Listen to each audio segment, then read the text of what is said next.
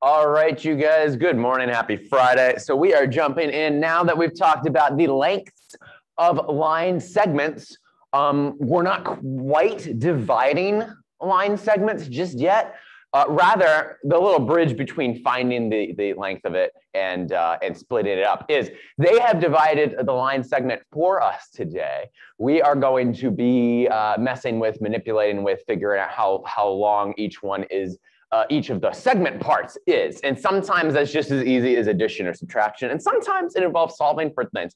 So the segment addition postulate says that if 3 points, A, B, and C, are collinear, and B is between A and C, then you can just add them up. AB, segment, the length of segment AB, plus BC, the segment of BC, equals AC, the length of the entire segment. So literally, if you've got a segment that you split into 2 parts, you can add those 2 parts together to get the whole. That is the idea. That's the concept. And that's what we're working with for today. So we've got many examples to go through that cover this concept for us with us here today. This is on page 11 of your packet. So if you have not found it in your packet yet, it is page 11. You can go join me there. We're going to go ahead and start finding the lengths of these segments. So looking at the first one, right, find the length of segment EC, right? EC is this guy. We want to find the length of segment EC. So how would we do that, right? So before we do that, we just got to really find out what all the little side lengths are, right? And I'm going to change color because I can't do it in black. That's terrible. So you see that this DB here, this is 30. They told us that DC is 16. So what would this little part have to be if DB, that whole bit, is 30 and we know this little part is 16? Well, this would just be take the big part, right, minus the small part, should get you, in this case, 14. That's going to be the tiny bit right there, right? Because 16 and 14 makes, and I'm going to get my pen, makes 30. So there we are. There we have that, all right? Now, the entire thing, they said, has a length of 49. Don't believe me? Well, they said it. They said it right here. The whole thing has a length of 49. Now we happen to know that this tiny part is 16 and this tiny part is 14. So to find ED over here, you just have to do 49, which is the whole thing, minus 16 minus 14. You do that, it's going to get you something. 49 minus 16 minus 14. Okay, gets you 19, right? That goes there. Now they wanted us to find EC, right?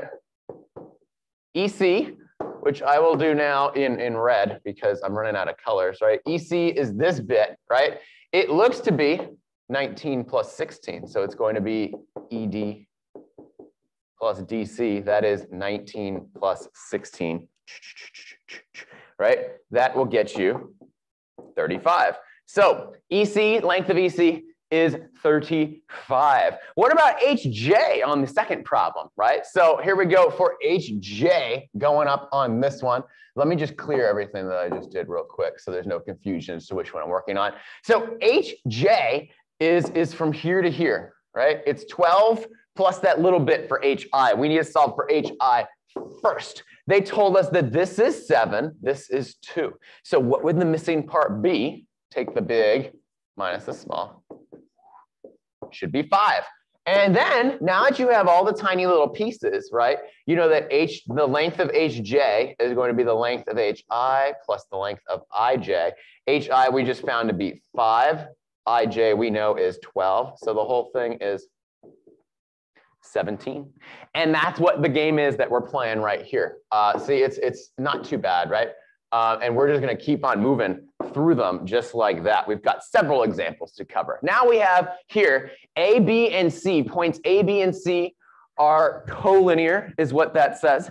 It says some other things as well. Wouldn't you love to know what those things are? I would. So let's see if I can scoot this. All right.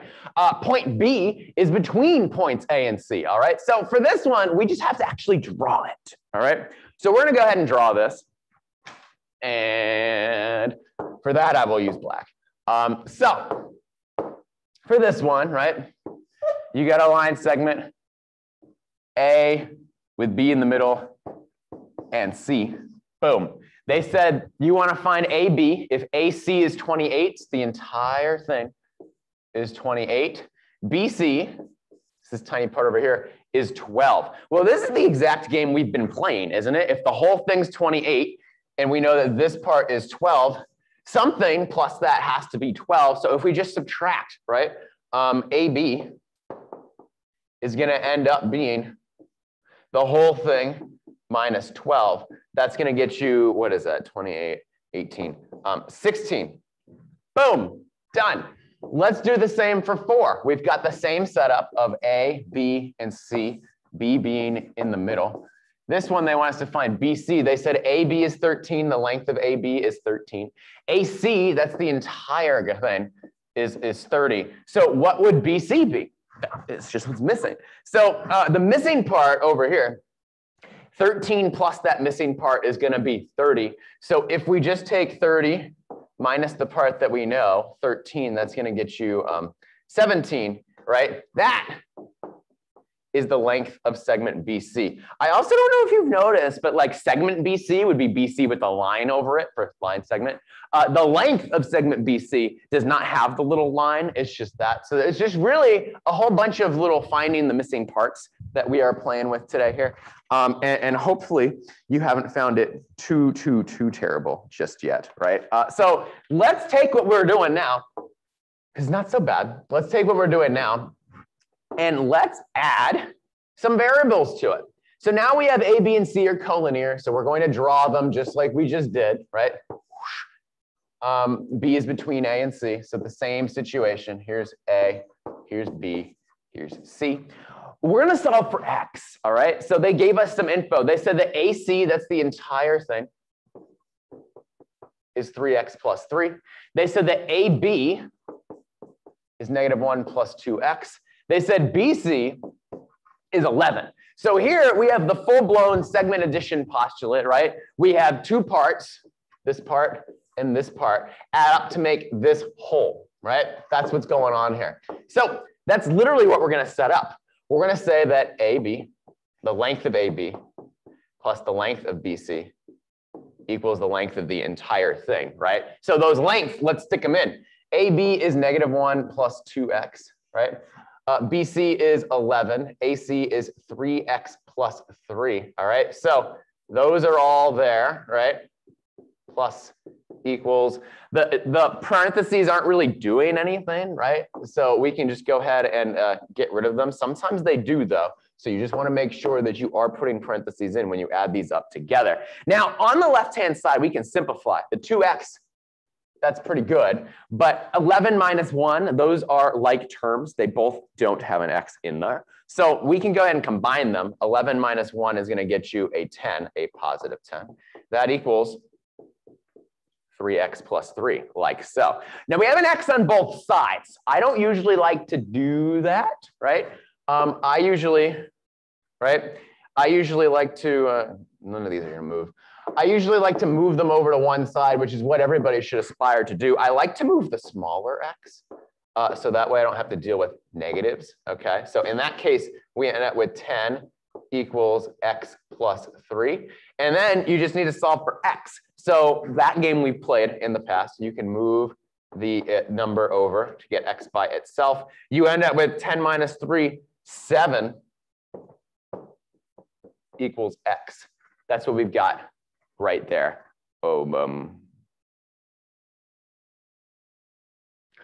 Over there. Why does this say page 11, number 3? It is not. Oh, because I moved pages at some point in the middle there, didn't I? That's better. So that was that one, and x is 7. We can do the exact same thing to another problem, number 6 over here. And we will. We're going to go ahead and do that right now. So you've got, I'm going to give a little more room to write because obviously I ran out. So we've got our A, our B in the middle, and C. They said that AC, that's the whole thing, is 22. BC is x plus 14. AB is x plus 10. This is the exact same thing. We got two parts adding up to the whole, which is 22, right?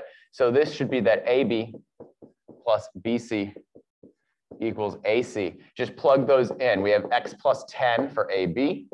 We have x plus 14 for BC.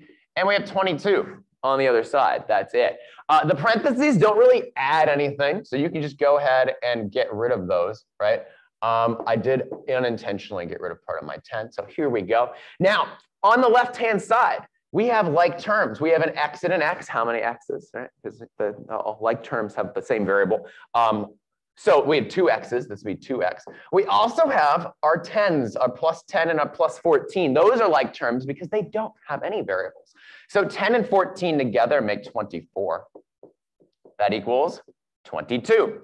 To solve for x, you need x all by itself. They added 24. We're going to undo that. We're going to subtract 24. That leaves us with 2x equals -2. You can divide by 2 on both sides to get x equals -1. And yeah, that's pretty much it there. All right, so almost done. So I hope you're seeing it's like you can do it with numbers, right? Add, subtract, or you could do it with variables. It works the exact same way. All right. We're on page 12 officially now, if you haven't figured out that we flipped the page. Number 7 is ridiculously easy. I don't know why it's actually here. I really don't. But if the whole thing is 30, right, and CD is 14, then that has to be 16. 16 and 14 makes 30. But anyway, we've got 8 and 9, and those ones are a little bit more involved. So I want to take some time to do those, right? Now, for this one, we want to find CE, which is this, right? They told us that that is 2x minus 3, right? Unfortunately, we do have some overlap, and I'm going to show you that overlap in red, right? So this 2, this part, and this part. We have some overlap going on right here. So we want 2 parts to add up to a whole, right? We are going to use this with the overlap and this with the overlap. We just have to subtract that overlap is the issue. So we have that 2 in the middle that's kind of in both. What we're going to do is we're going to add those things together, right? So we're going to, because those aren't really good segments, I'm just going to skip the segment part. I'm going to show you exactly what we're going to do. We've got the 2x minus 4, okay? We're going to add the 2x minus 3 to that, okay? So we've taken that first yellow and red segment and the second red and yellow segment. We've added them together, but notice they have that overlap. And the overlap happens to be 2. So we're just going to subtract the 2 off, all right? That's all. And that's all going to equal the entire thing. The entire thing they told us is 3x minus 1. So we're going to solve this, all right? Not too bad, not too bad. The parentheses don't really do anything, right? Because it's all positive in there. So we can just go ahead and take those out. This is what we end up having. We can start by combining like terms. So I have a 2x and a 2x. 2 plus 2 is 4x. Now how about all those numbers? We have -4, -3, -2. -4 minus 3 is -7, minus 2 is -9, okay? And that all equals 3x minus 1. We have variables on both sides. Again, what you want to do is get rid of the smaller one, right? So if we have a 4x and a 3x, I'm going to move my 3x. I'm going to subtract it, go it away. So that's going to go away. 4x minus 3x is just x. We're left with -9 over there as well, equals -1. If we want to solve for x, we need x all by itself. The -9 needs to move. So we're going to add 9 to both sides. You're going to end up with x equals 8. And that's not the answer, but it is important in getting the answer. Why? Because they want us to find CE, right? So CE, they told us at the very beginning, is 2x minus 3, right? So if CE equals 2x minus 3, right? Just plug in the x. We know that x is 8. So this is 2 times 8 minus 3. 2 times 8 is 16. Minus 3 would get you 13. So CE, the length of segment CE is 13, all right? And there you have it. Done with that. The last example, because we're not doing 10. I mean, 10, it's definitely critical thinking for sure. I think it's like x plus 18. It's really silly. But anyway, we got one more to do. And this one isn't quite as bad, I believe, right? So in this one, what I like about this one, there is overlap. They did not give us the overlap though, right? So here's what I'm seeing here, and you just got to get a little creative with this. They gave us the entire length of the segment twice. They gave you the 3x plus 47 and the 2x plus 26. See how when you stretch that out, that makes the entire line, right? See that? So there's no overlap between those two. Now in red, I'm going to do the other one. They gave us 27 plus x and 10. See how that stretched out is the length of the entire line segment. So that's really nice. That's really cool. So what we're going to do, right, is we're going to set it up so that blue equals red, because blue is the entire line segment, red is the entire line segment. They should be the same thing. Very crafty what they did here. So blue, we have 3x plus 47, right, plus x plus 26, right? That's what's on the blue side. That should equal my red side, which is 27 plus x plus 10. Now just go through, see if you need the parentheses. By the way, the only time parentheses would really be useful is if you have a negative that you have to distribute. We haven't had that situation pop up yet, so we haven't been using any of them, but you might have it. That's why I keep showing them. So this is what we got. I lost a little bit of my x there. It's a little sad, but I'll put it back. Boop. So now we can go ahead and combine like terms, simplify, etc. So on the left-hand side, we have 3x and x. That together makes 4x. We also have 47 and 26, which together makes a really big number, 73, okay? On the right-hand side, x kind of just stays alone, right? We've got an x, boop, and then 27 and 10 come together to make 37, right? So that's what we got going on here. Now, I want to move again, because we have x's on both sides. I want to move the smaller x. So we're going to move that to the other side. And now that I'm switching all over the place with colors, I'm just going to go to default, which is black. So 4x minus x is 3x plus 73 equals 37. We want x by itself. There's a plus 73 over there. We have to get rid of that. We have to subtract 73 from both sides. We're going to be left with 3x equals negative 36. And then again, we want x all by itself. X, the term is by itself, but it is being multiplied by 3. So we need to divide both sides by 3, right? Get to x equals negative 12. Woohoo! And then as far as what BD is, right? They said that BD, right up here, they gave us the length of BD. It was the one in red. This is BD. It's 27 plus x. So if the length of BD is 27 plus x, and x is negative 12, well, positive negative 12, that's ridiculous. It's just going to be my negative 12, right? BD is going to equal 27 minus 12. That is 15. That's the length of segment BD. So there you go. That is segment addition. You guys, for practice, are going to do number 1 on page 12 at the bottom right there, it's hiding.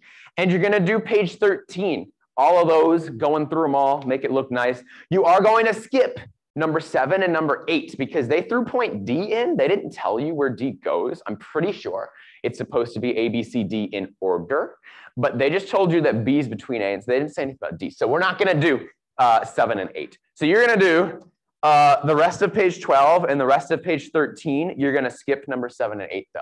This is on Class Kick on today's date, 9/10, segment addition. It's on classkick.com. You can go there and find that. And then questions that you have, we'll go over it on Monday. And that is, that's it, you guys. That's all I got for you. Have a great weekend. Try to get all this done now, today, so that you don't have to worry about it over the weekend. But that's it for me. Figure out how to stop this stuff. And